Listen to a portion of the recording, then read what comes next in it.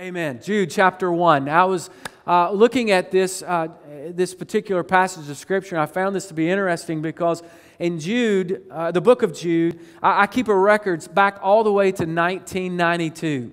1992 of every sermon I've ever preached. It's cataloged. It's in the computer. I can go back and see which verse I've used, what the title was, what the text was, and if I need to, I can pull resources from those sermons. Like if I'm preaching from Jude, I can go back and say, what was I talking about from those particular messages? As I was going back this week and looking at all of those messages down through the years, hundreds of them, if not thousands of messages that I've preached, I've never preached a message out of Jude. Ever. Now, I have referenced the book of Jude, but I have never preached a message out of Jude. As the Lord was leading me to it, I went back to look, and I'm like, wow, this is amazing. So this is going to be interesting today. Amen.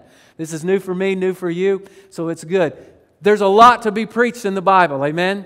There's a lot of things that we can learn. Here is one of them. Jude chapter 1, starting at verse number 17. But you, beloved, ought to remember the words that were spoken beforehand by the apostles of our Lord Jesus Christ, that they were saying to you in the last time, there will be mockers, following after their own ungodly lusts. These are the ones who cause divisions, worldly minded, devoid of the Spirit. But you, beloved, building yourselves up on your most holy faith, praying in the Holy Spirit, keep yourselves in the love of God and looking forward to the mercy of our Lord Jesus Christ to eternal life. And have mercy on some who are doubting. Save others, snatching them out of the fire. And on some have mercy with fear, hating even the garment polluted by the flesh. In this book of Jude, it is a letter consisting of only 25 verses. It is a very short letter, a short book in the New Testament, written to a general Christian audience by Jude, the half-brother of Jesus. Matthew 13 in verse 55 actually calling him Judas. Judas. English translations calling him Jude, probably for the same reason no one in this present time will name their kid Judas because of his association with the one, Judas Iscariot, who betrayed Jesus. Nobody wants to call their kid that name. So, Jude it is, and he went with Jude. Well, Jude, along with his brother James, didn't follow Jesus while they were alive, or while he was alive, rather. It was only after the crucifixion, it was only after the resurrection that these brothers began to walk in the faith and become followers. And with that following, a powerful faith in Jesus as they traveled and ministered and preached the gospel to their generation. Well, as Jude opens this letter, verse 3 says this, "Friends, I've been trying to write to you about our common salvation. But these days my heart is troubled, and I'm compelled to write to you and encourage you to continue struggling or contend for the faith that was entrusted to the saints once and for all." You see, by this letter being so short, what Jude was trying to say was something of importance. He wasn't mincing words. He only did it in 25 verses. So he was trying to get his message across very quickly. So he took this bold step of exposing false prophets and false teachers who had entered the church and marketing their products that were unnoticed by the faithful. Those who were within the faith, those who were in the house of God. It was Jude, through this letter, that sought to heighten their awareness to the believers by revealing the false and encouraging all believers to stand firm in the faith and fight for the truth. Now, in this day and age, fighting for truth has become rude, hasn't it? It's become rude. It's become intolerant to others. People looking for a softer, they're looking for a kinder side of the Christian faith. They want to be able to come to church and, as the Scripture says, find their ears tickled, find what they're looking for, to find this soft gospel, to allow them to live the way they want, but also to have this relationship with Jesus. Well, it was Jude who reminds us that there's a time to stand. Once again, he didn't speak very long, 25 verses. He didn't speak long, didn't write this letter very long. But there's a time to stand. And yes, when necessary, the aggressive protection of the truth from those who aim to tear it down. Well, as Jude revealed their sinful practices, including rejecting authority and seeking to please themselves, Jude was calling the believer back to faith, back to that which was taught by the apostles, reminding them and us, verse 18, in the last time, or in the last days, there will be mockers following after their own godly lust. You see, the last days hadn't just begun. Did you know that? Did anybody think that we are living in the last days? Or we are. But the last days didn't just begin. We're not just now living in the last days. When we go back to Joel's prophecy, Peter making mention of it in his sermon in Acts chapter 2, when he stood up with the 11 on that faithful day at Pentecost and began to preach to those who had gathered in Jerusalem, he said, "But this is what has been spoken through the prophet Joel," talking about the outpouring of the Spirit. "And it shall be in the last days," God says, "that I will pour out my Spirit on all mankind." Well, the pouring out of the Spirit came at Pentecost. Amen? The pouring out of the Spirit came in Acts chapter 2 when the disciples, when the apostles were filled with the baptism in the Holy Spirit. We've been living in the last days since the Holy Spirit was given to the church and we came to be the church. These are the last days. For some 2,000 years we've been living in the last days. You see, from that day to this day, there have been people of dissension in the church. Paul dealt with it. Peter dealt with it. They caused division. They're worldly minded, the Scripture says. They're devoid or lacking of the Spirit. Division begins when we choose to compromise the Word of God. That's when division begins to take place within a church. When we choose to compromise the Word of God. When we choose to cater to the world or following our own godly lusts, as Jude puts it here in his book. Can you see how that can cause strife and division? Not only in the church, but in you. Because that is two separate camps, my friend. That is two separate messages fighting for prominence inside of your life, and only one can be right, and it's not your sin. There's two messages, but only one can be right. And this is why Jude is so adamant. This is why Jude is so direct when he is writing this letter. This is why Jude warns believers, saying to you, but you, giving us direction as a believer in this moment how we're supposed to live. So as we follow Jude through this letter, he informs us of our opposition. He informs us of what's happening within the culture of the church, but he's very clear on how we're to respond. And Jude commanded us, number one, to pray in the Holy Spirit. So if you're taking notes, write that down. Jude commanded us to pray in the Holy Spirit. When trouble arises, when we see all of these things coming to pass, pray in the Holy Spirit. You see, the birth of the church came to be in Acts chapter 2 with the promise of the Father. The giving of the gift of the Holy Spirit was poured out on the 120 believers who had gathered together in the upper room and had continued to pray and waited together for the promise. Acts chapter 2 saying, when the day of Pentecost had come, they were all together in one place. Verse 4 saying, and they were all filled with the Holy Spirit and began speaking with different tongues as the Spirit was giving them the ability to speak out. It was Peter in his message that went on to share in verses 38 and 39 of that same chapter. He said, repent and each of you be baptized in the name of Jesus Christ for the forgiveness of your sins, and you will receive the gift of the Holy Spirit. For the promise is for you and your children and for all who are far away, even as many as the Lord our God will call to Himself.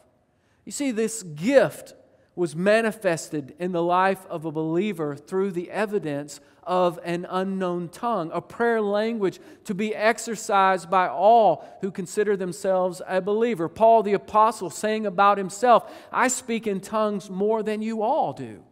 And in chapter 14 of 1 Corinthians, where you find him saying that, he also says in verse 5, I wish that you all spoke in tongues. Now that's the Apostle Paul, the writer of the New Testament, 2/3 of it. He said, I speak in tongues more than you all, and I wish that you all spoke in tongues. What was he saying? Just for the sake of speaking in tongues? No, that you would receive the gift of the Holy Spirit. This gift that comes to your life, the promise of the Father, the gift of tongues, the baptism in the Holy Spirit. You see, it wasn't uncommon to the early church.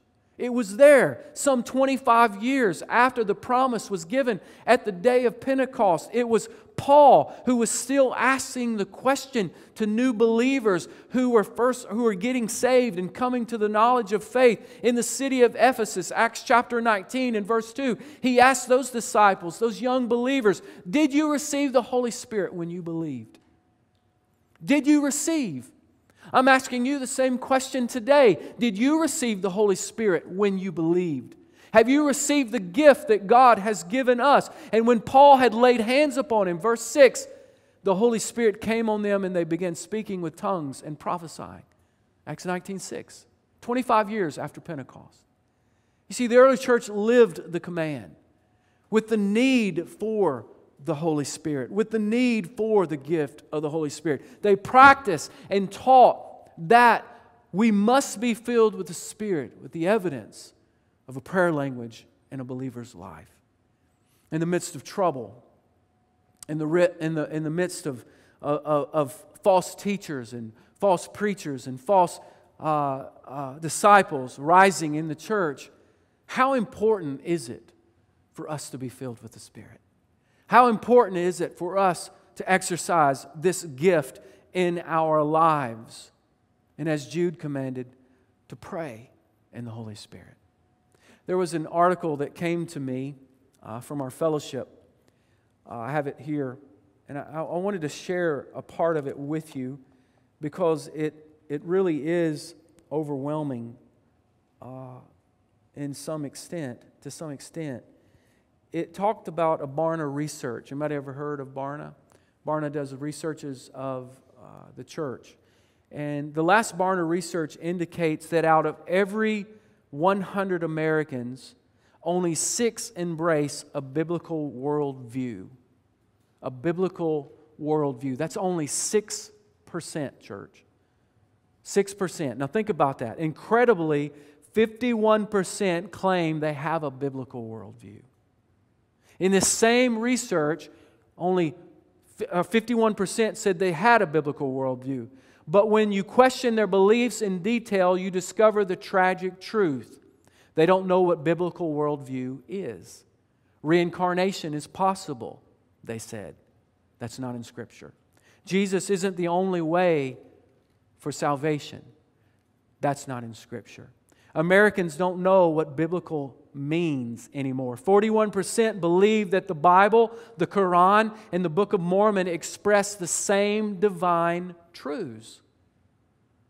It doesn't. It doesn't.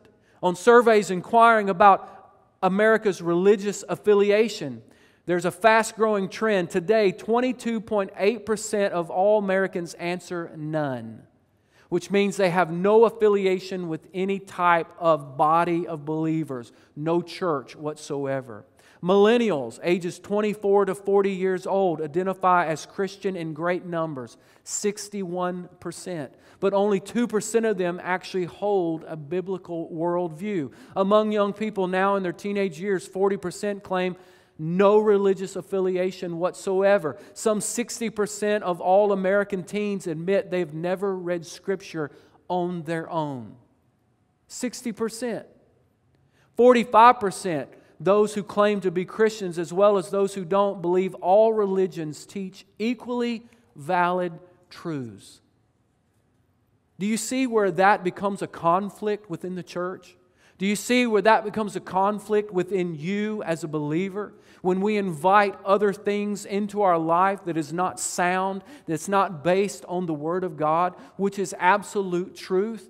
This is God's love letter to you and to me and how we're supposed to live in this world. And when we dismiss it from our life and we invite other things in, there is a contradiction that is happening in you. There is not a biblical worldview that's taking place, but it's simply a worldview that you hold at that point in time. And you just happen to salt and pepper it with the Bible. It doesn't work. And it's not true. And that's what Jude was talking about in this very short letter, that what he's finding within the church today are deceivers, are people who are causing dissension because they're not heeding to the Word of God. And because of it, it causes strife and division in you individually and even as a body of believers. As we hear one side say, this is what we have to do, and another side say, this is what we have to do. But what does the Bible say? What does the Bible call us to? What has it called us to be? What does the Bible say that we are? How important is it for us to be filled with the baptism in the Holy Spirit? With the evidence of an unknown tongue. We know the gift, the baptism of the Holy Spirit gives us power to be witnesses. We read that in Acts chapter 8, or chapter 1, verse 8. But praying in the Holy Spirit accomplishes many more things in your life. And one of those that Jude points out is building yourself up in the faith, the Scripture says. You see, when you pray in the Spirit, you encourage yourself.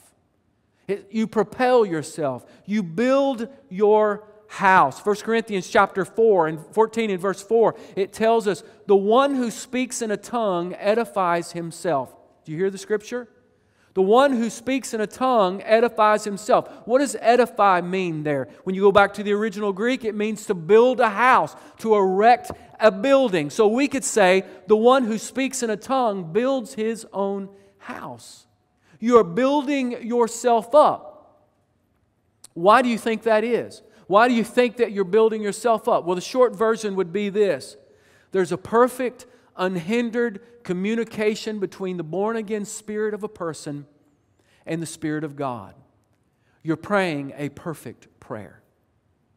Because when you yield your tongue to the Holy Spirit and you begin to pray in the Spirit, you're praying a perfect prayer. It's not impeded by your emotion. It's not impeded by your thought. It simply pursues the will of God as you yield to the Holy Spirit to pray.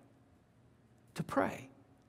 And it's in that prayer, it's in exercising that gift that has already been given on the day of Pentecost. Acts chapter 2, He gave it to the church. Peter, 25 years later, still saying, have you received the gift since you believed? It is that gift that continues to edify and build you up and helps you to know what is right and what is wrong in the midst of a world that can't make heads or tails out of truth. It's the Word of God. It's the Spirit of God that bears witness. You see, the result being Romans chapter 8 and verse 16, what says the Spirit Himself testifies with our spirit that we are children of God, that we are sons, that we are daughters today. How much would it help you to be reminded that you're a son and that you're a daughter? Because many times we forget. Many times we consider ourselves something else, not a son or not a daughter. But you're sons and daughters if you put your faith in Jesus Christ. And He longs to give you a gift that helps you to build your faith. Praying in the Spirit builds your house. And it's a continual reminder of who and whose you are in this world. In these days filled with trouble, may we heed Jude's command to pray in the Holy Spirit. And if you haven't experienced this wonderful gift that He has given to the church, the gift of the Holy Spirit, with the evidence of praying in this miraculous language, this miracle language, this gift of tongues, however you want to say it, simply ask Him.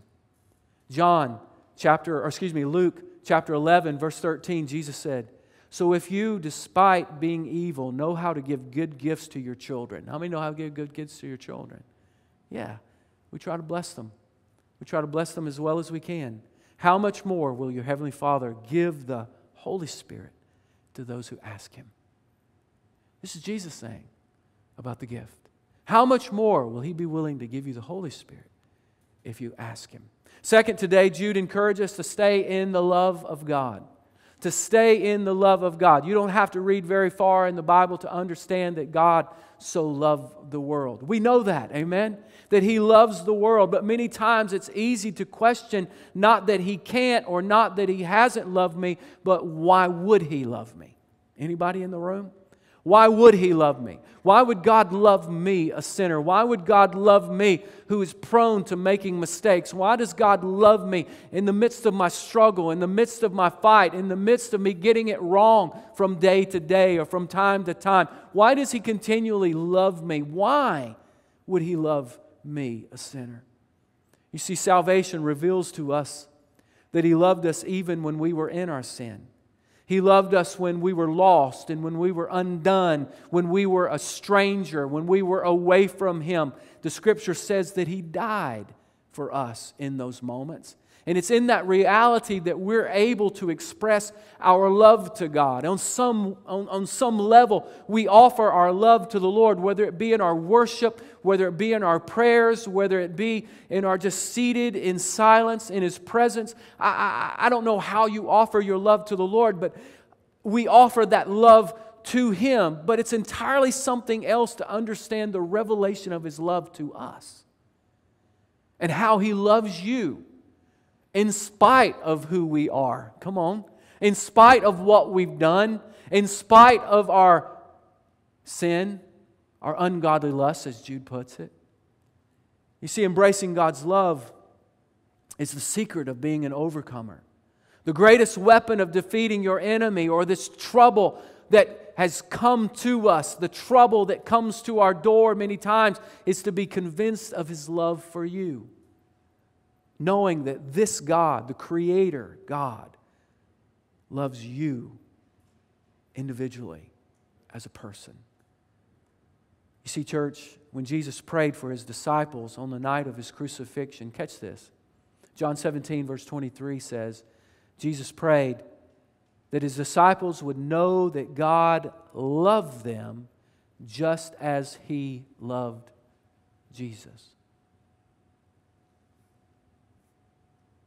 Does that impact you like it does me? That Jesus prayed for His disciples, you, as well as the 11 who were with Him that night, that they would know your love, that He, God, my Father, loved them as much as you loved me. You see, can you see the implications of His prayer? Just as the Lord, the Father, loved Jesus in eternity, He loves us. He loved us, providing for our redemption, knowing us even in our unformed substance found inside of our mother's womb. He said that we should be holy and without blame before Him in love. Ephesians chapter 1. God withheld nothing to love us, not even His Son. But He gave everything He had to show us and for us to understand that this God loves you as an individual. In all your ups and all your downs and all your ins and all your outs, all your junk, He loves you like He loves Jesus. Wow. I don't know about you, but that is overwhelming to me. To know that God loves me like He loves His Son. You see, Jude is saying, keep yourself in the love of God. Stay inside the Word of God. Understand who you are in His presence, and keep this truth. Never let it go. It's in this knowledge, this faith, in the relationship that He alone provides, we stand. It's in this relationship we live. It's in this relationship that we move, that we have our being, and that we're able to love in return. Finally, today, Jude challenges us to live in the mercy of our Lord Jesus Christ. To live in the mercy of our Lord Jesus Christ. Look again at Jude chapter 1, verse 21. I'm reading from the Voice. Wait eagerly for the mercy of our Lord Jesus the Anointed, which leads to eternal life. Keep being kind to those who waver in this faith. Pursue those who are singed by the flames of God's wrath and bring them safely to Him. Show mercy to others with fear, despising every garment soiled by the weakness of human flesh. You know, we have a tremendous hope because of the mercy that has been given to us. We see that there is a promised reward. We see that there is a heaven to gain and a hell to shun. We know that the Scripture tells us that He has gone to prepare a place for us, that where He is, we may be also. And if He's gone to prepare a place for us, the Bible says that He is going to come and receive us unto Himself, that where He is, we may be also. There's an eternal life that God has given us in this relationship. Well, it's because of the mercy we've been given. Jude challenges us today to live there with others, to offer mercy in the life of others, being kind to those who waver in the faith, and as we've learned in week 2, to pray for the prodigals, those who have left the fold, those who have allowed the world to get into them to the place where they have walked away from the body of Christ and they trusted what was in the world more so than what they know is true in the Word of God. But not only praying, pursuing them and bringing them safely back to Him. Did you hear that command from Jude? We want to be there for those individuals and not allow those who have wavered in faith. We want to bring them back and present them to God. That means that there is something that we've been called to do inside of this mercy of the Lord Jesus Christ. That we have a task in front of us. May we show mercy as God showed mercy in our lives. May we realize that people have fallen away from the truth and there are people to come, those folks need to come back to the truth. Not approving of the garment that's soiled by the weakness of the human flesh. Anybody? Come on. I know what it means. I know what that verse means. Because my garment has been soiled because of my fleshly desires in my own life. And I've had to bend my knee. But the Bible says if we confess our sins, He is faithful and just to forgive us of our sins and cleanse us of all of our unrighteousness. We have to present ourselves to God. And the Lord is asking us today not to approve of those things, but by offering the love of God so the wayward would be reminded of His love and would come home. We chase them, we pursue them. And Jesus is our example, who went to seek and to save that which is lost. He didn't come to be served, but to serve. How much more should we, those who have received His mercy, give mercy? Wow. Give mercy. You see, in this truth, Jude is reminding us of our purpose, finding life in our mission. We have a mission. You remember that unfamiliar verse that says, go into all the world and preach the gospel? I think it's a little more than unfamiliar. It's the Great Commission to you and me today. That there are people who are lost and unbelieving. There are people who are wayward away from the faith. And He has placed us on mission. Have mercy for them. Jude said, but you. But you. He was focusing on the church. But you. Troubles will arise. Enemies will invade the church to exploit and to deceive. And in some circles of faith, we have seen the acceptance of so many ungodly things, where it's become a normal thing because it's a softer gospel. We're wanting to include all people. Well, God wants to include all people as well, but according to His Word. Because He realizes that in ourselves are ungodly desires that cause destruction in our lives. And by coming to faith in Him and knowing the guideline, the highway, the guardrails, however you want to say it, we can walk this relationship out with Him every day. God has more for us. than what we think we have for ourselves. And in the midst of all of the trouble, in the midst of all of the things that are coming our way, and it's happened ever since the day of Pentecost, as false teachers rise, as false leaders come, as false disciples present themselves, it's in the midst of these three things that we'll stand holding to the truth of the gospel we've received. But you, pray in the Spirit, stay in the love of God, and live in the mercy of our Lord Jesus Christ. He gives us a mission in that process. It's in that posture, that place, that not only will you be preserved, but you will be a witness of what the gospel can do in the life of another who so desperately needs the gospel. I don't know about you, but I want my life to impact another. Don't you? Don't you want to impact another life? Don't you want to see your life being used for His purposes in this generation? Don't you want to see your life bringing glory and honor to His name? I think you do. But we have to come to that place of realizing and understanding that there is a way, the way, and it's Jesus. Amen? It's the way. Jude gives us some great steps. Pray in the Holy Spirit, stay in the love of God, and live in the mercy of our Lord Jesus Christ. May we apply those to our lives and hear the word from Jude.